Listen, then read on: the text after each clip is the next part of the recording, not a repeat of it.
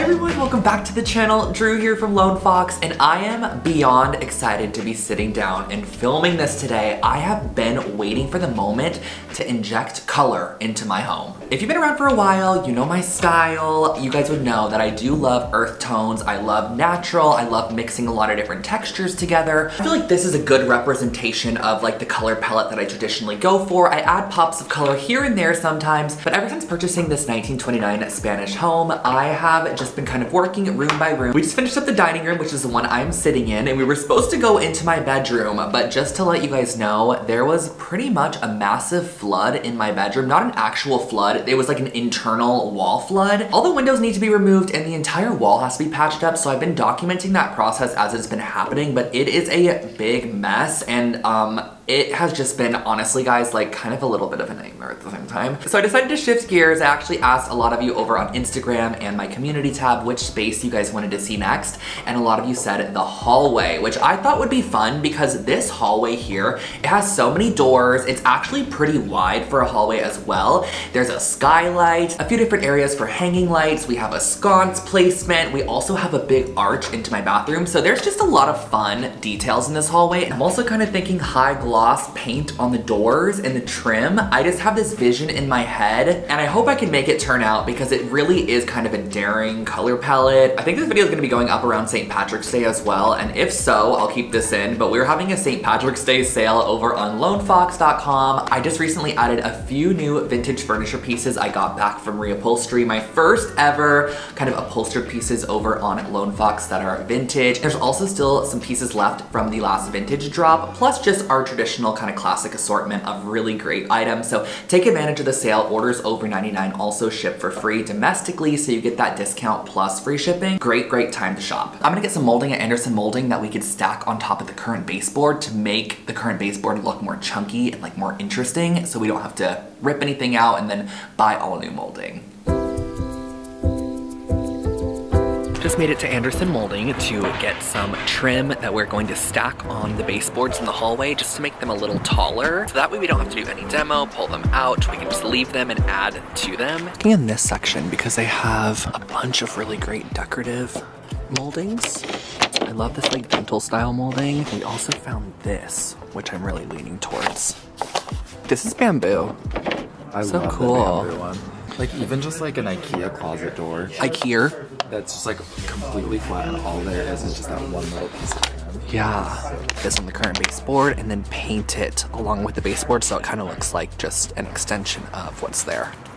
Got it. This costs $150 for all the molding, and I think it's really gonna transform the hallway. How does this look? So, this first color here is New White. Both of these colors are creamy. Imagine it's just, oh my god, it's the same color as the wall. Has more of a pinky tone to it. This one's off-white. So next to that, you can probably see how a little bit more green and kind of like a tiny bit more gray as well. And last but not least, we have our accent color, which is this gorgeous red, in which I'm considering painting all the doors and the trim. This color was the color that I tried to do in the breakfast nook ceiling. This is Eating Room Red by Farrow and Ball. But we need to get this hallway cleared out, so you can kind of see here that this is where I've been storing that Architectural Digest IKEA bookcase that I created a while back. I've had to keep that because it's just such a great memory, but I haven't found the perfect home for it yet. Here's a dining room that Justin's in right here. And this here is the hallway. And the hallway really is quite like grand. It's really wide, entrance to Marie's bathroom, or Marie's bedroom, sorry. Entrance to my bedroom, 2 storage closets, another storage closet, skylight, which is super cool. And then my bedroom doors here, guest bedroom doors there. And then there's also this built-in area as well. So as you can see, this hallway is pretty wide and it's 24 feet long. We actually had to measure it to grab some trim. So it's a substantial hallway, and I want this kind of transitional space that leads you to all the different areas in the home feel part of the rest of the house. So as you can see, dining room through here and then kitchens over there, all the brown cabinetry. So kind of need to make some decisions that match the space.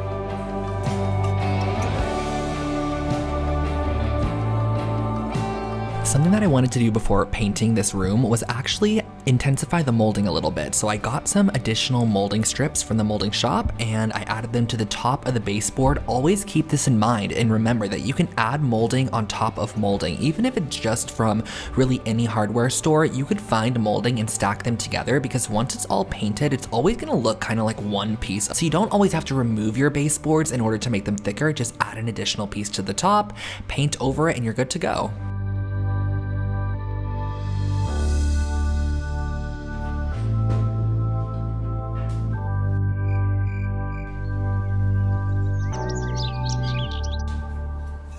So it is prep day and there is quite a lot of prep because I am going to be spraying this hallway as opposed to painting it with a roller or a brush because I want a high gloss finish and you have to achieve that with a paint sprayer, so we have to tape off just about everything.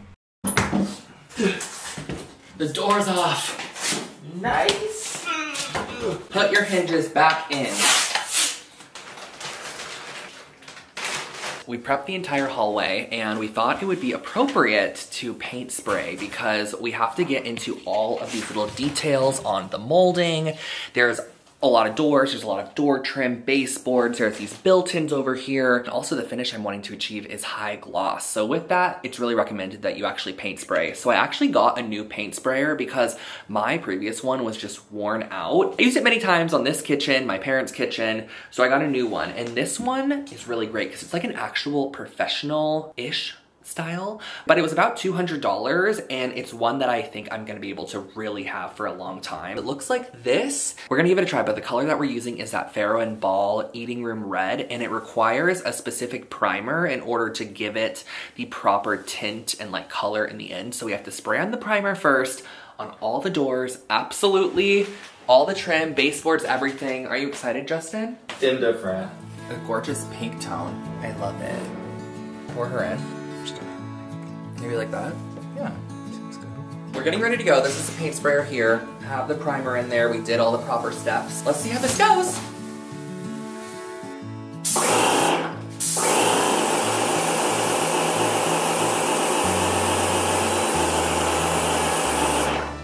Oh my gosh. That's called painting.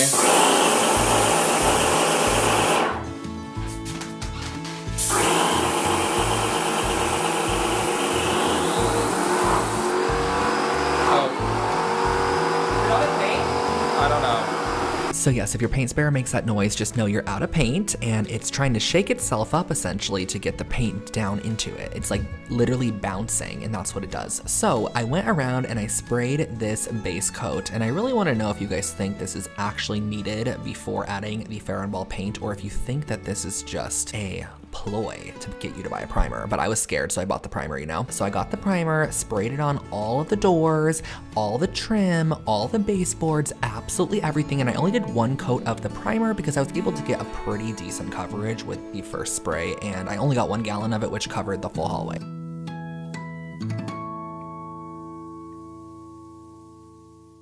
Welcome to this Pepto-Bismol / terracotta primed hallway, but it is time to paint the actual color on the wall, and I'm getting an indicator that my camera battery's dying. I've got to say, the most incredible thing about paint spraying is the actual spraying process takes like 20 minutes for an entire room. Even if you're painting the full room, it is fast, but the prep process always takes the longest, for sure.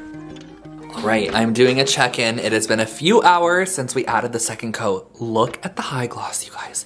Do you see that reflection? It is so good. This high gloss from Farrow and Ball, so worth the investment on the paint because it is kind of pricier, but I knew using their finish would be perfect and it looks so good, especially on the built-in. Like look at the built-in, you guys. It's like almost, you can see me in the reflection there. It is insane. So this is what the high gloss red looks like in here, and I love it so much. And if you recall, the swatches that we did were behind this door, so I actually want to swatch our wall colors probably just right here, right to the left of this door, so we can get an idea of the wall color that's going to be everywhere else in this space. This one's new white. I forget which one we liked. I did swatch 2 more colors before I headed out to a weekend trip. The top one there is tallow and the bottom one is string, which is a lighter version of cord, so I opted for cord in the end. Look at those little teeth! Say hello, Winnie! Oh. Heading to the antique hardware shop in LA. It's called Liz's Antique Hardware, and I'm gonna see if they have any handles for the hallway, because I feel like if I wanted an area in the whole entire home to have matching handles, it'd be that specific hallway. So this is a store. Look how much hardware is in here. It is unreal. Look at all these doorknobs. So essentially we're gonna go through and see if there are 7 that could work, the price points. These are all Spanish Revival knobs, and look how pretty this is. Oh my gosh. And as you can see, these are $1,250 a knob. So that's absolutely not gonna happen.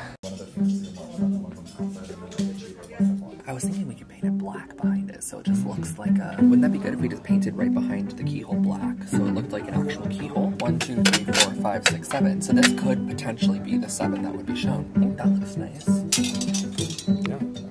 Alright, so I'm starting to match up some of the handles that we're finding. We're picking out them from here, and then these are back plates, so we just have to make sure that that looks perfect there. See how this one has a white, oh, but that looks, fits perfectly. Alrighty, I think we have all 14 doorknobs picked out with the back plates for all 7 doors in the hallway. All of our door handles are secured, and we have just made it to our second location, which is called Judson Studios. It's a stained glass studio in kind of like Pasadena area, but look how cool this building is and their little like stained glass out here. Planning on getting new glass for that because the glass that was in there before looked like this. A gorgeous blue and green, just marbled glass, and I don't love the look of that, so I'd like to get something more clear that lets in a little bit more light and also not as colorful. Who let us loose in a glass shop? This amber and this blue. And these are our second options. Very dark because it's some of the windows are. Oh.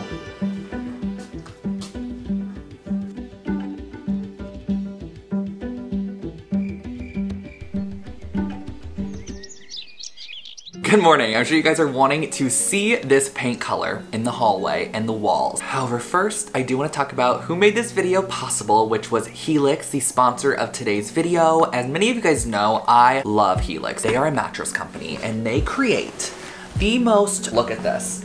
Look at this thickness. This, I hope you could see this. I've had this particular mattress for years now. The entire process of ordering and then shipping, getting it and unloading it and unboxing it in your home is just so simple. And the thing that I absolutely love the most about Helix and what I recommend to you guys all the time is just how easy and convenient this is, because you just take a sleep quiz online. It asks you a few questions about your body, your sleep style, and then it will basically kind of pair you up with a mattress that they think is perfect for you. But let's say, for example, you don't love that mattress, you actually have a 100-day sleep trial once you get it. But I'm not done, you guys. The coolest thing about this is that the mattress is shipped to you in a box. And to give an absolute 100% honest review on the mattress, I just couldn't imagine myself having a different one. Like, this is a bed, you guys, that I sleep in every single night. I absolutely love my Helix mattress, and I've had the same one for honestly probably close to 4 years now. I switch off sides I sleep on. I'm weird like that. Like, I'll sleep on one side for a week and then I'll sleep on the other side for another week because ain't nobody else in there, so you know, might as well utilize the whole bed. I'm just kidding. Anyways, my parents have one, my grandpa had one, my aunt has one, both my brothers do, Marie, our guest room, my room. I absolutely adore my Helix mattress, and I think that you guys would as well. So if you are in the market for a new bed, or if you know anybody that is looking for a mattress or a new bed, definitely check out Helix and use my link for sure at the top of the description box below, because it will actually get you 20% off of your purchase, plus 2 of their free pillows as well, which are really nice. I have those on my bed too. Getting back to the hallway, I have to fix a few of the doors. I'm gonna share them with you guys once I get the doors fixed and put back on. We have to fix those this morning, but I actually ended up hiring my painter to come and paint the rest of the hallway. He's gonna be painting all the walls, and he does everything like by hand, and his just craftsmanship and painting is unreal, and his price really isn't too bad. So I figured I would let myself just breathe a little bit, work on those red doors I messed up. I have a few doors and cabinets I need to pull off. We're gonna need to respray them downstairs, so let's go. Winnie, are you excited for the hallway to be done? So you can go back in it? Because currently, They're behind the gate. Come say hi. Oh. Hi, sweet man.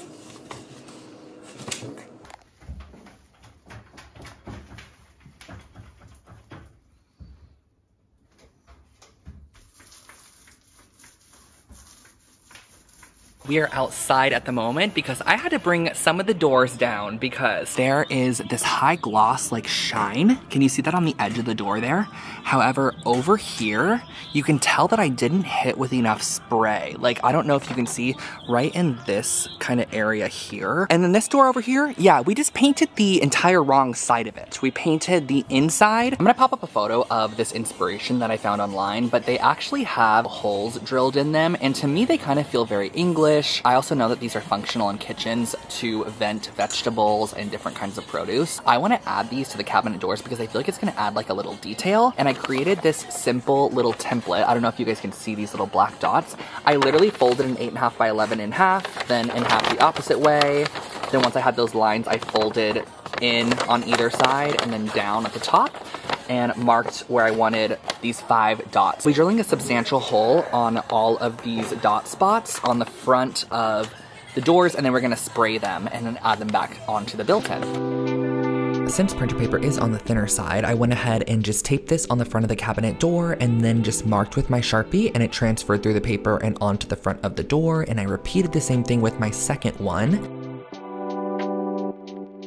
And somehow a lovely little filter got clicked on the camera here, so disregard the color, but I am using a 3/4 inch drill bit that I got at Lowe's, and I'm just using my electric drill to go ahead and drill right through. If you are doing large holes like this, just make sure to go on the slower side. I sped this up just for sake of the video, but do go slower once you have all of your holes drilled through. They're nice and clean. I did go ahead and give a slight sanding to those edges prior to spraying them.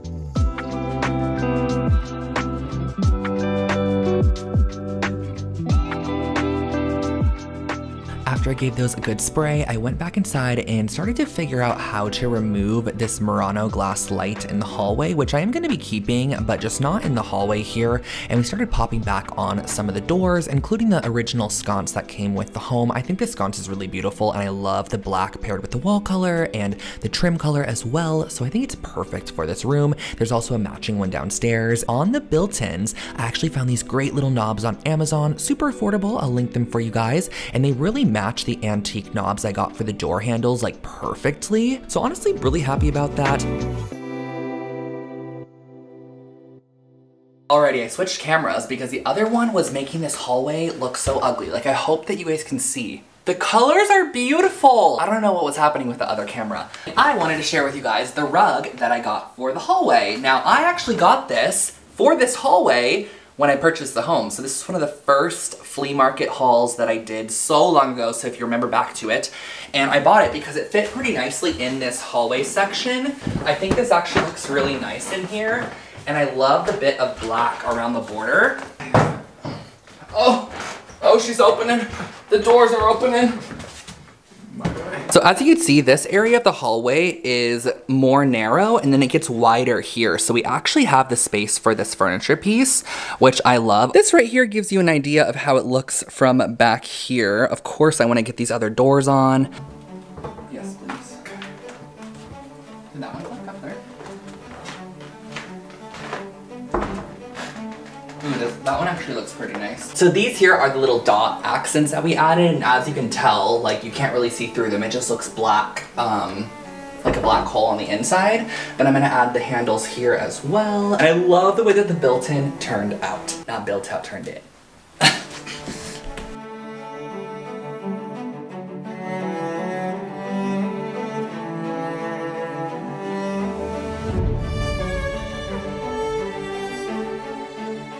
I think it's finally time that we add the glass to our skylight, and then we can get an idea for what the actual light looks like. I have a few options. I have a Facebook Marketplace lantern, and then we have a few different lights that have been around the house that were installed when I bought it that we could try up here. So this is vintage hand-blown glass, and you can actually see the little bubbles in it and the imperfections and kind of like the waviness to it as well.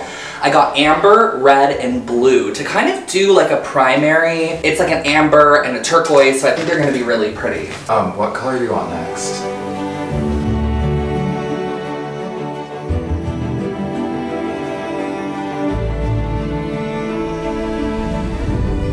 there's always a light that hangs from here. And the other kind of fun thing about this is there's actually a bulb in the top as well. And at nighttime, it creates like a shadow box effect, which is kind of cool. I found a lantern, and I will say it's a little bit larger than I expected. Marie went and picked it up on my behalf. I found it on Facebook Marketplace. I just thought the look of a lantern in here could be so pretty. 50 bucks for this lantern. The guy said he paid over $7.50 for them when he put them in his house. He had two. I got both of them because I figured I could put the other one somewhere else. It might be super large, but I kind of feel like the oversized nature could be cool. Look from this side as well. I think it's kind of cool. I do wish it was a hair smaller, but you know, for now, I can definitely keep it and then look for something on Marketplace, swap it in the future if I want to, but I think it's cute for now. Woo!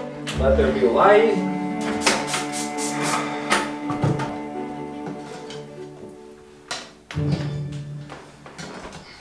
All right, Justin, what are you doing? This is the light that is going to go up right there, right outside of Marie's door. And where did we find this light? At a flea market, I don't remember which one. Oh, I think it was Long Beach. Long Beach is a good one, but you guys, look how cute this light is with the little scallopy edge, the ring on the bottom, the simple shape, and how it kind of like frames the light bulb that is gonna be in there. I think it's so cute. We could even do a little shade if we wanted to on the light.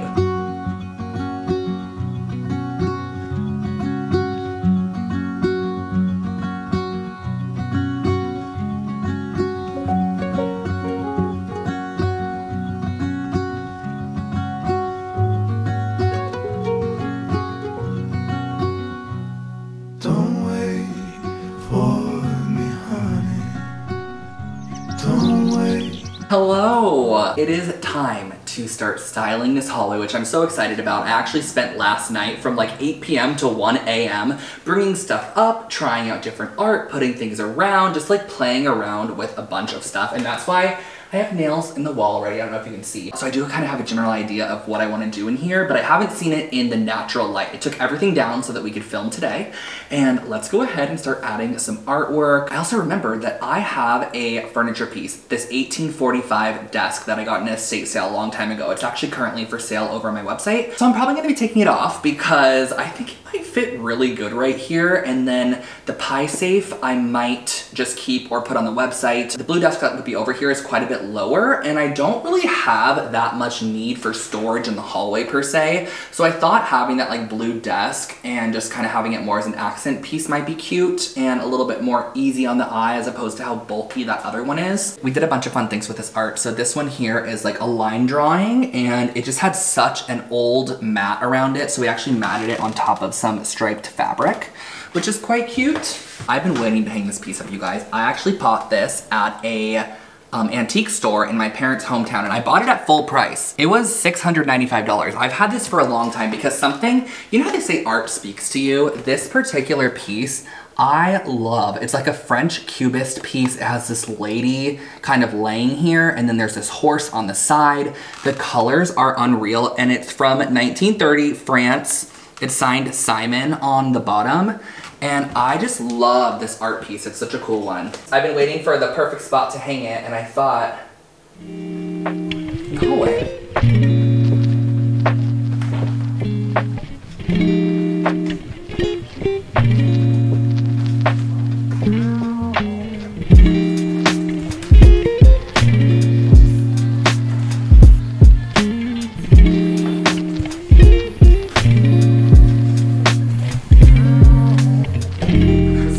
Thinking this 1825's pine cabinet was a little too old, so I thought we'd modernize the space and add this 1845 desk for a modern touch. Look at the color of it in here. What if this held all of Winston's teens? Oh, it's toys? That could be a great spot for them. Oh my gosh, that's a great idea. This piece actually came with a provenance letter that says it was made in 1845 for a school in Kansas, which is really kind of cool. And I'm gonna leave that in there as well. I got this at an estate sale a long time ago, but I think the color looks really nice. I actually haven't even taken a step back to look. Ooh, the size of it feels way better. I love the like kind of picket leg too right here. It's so cute.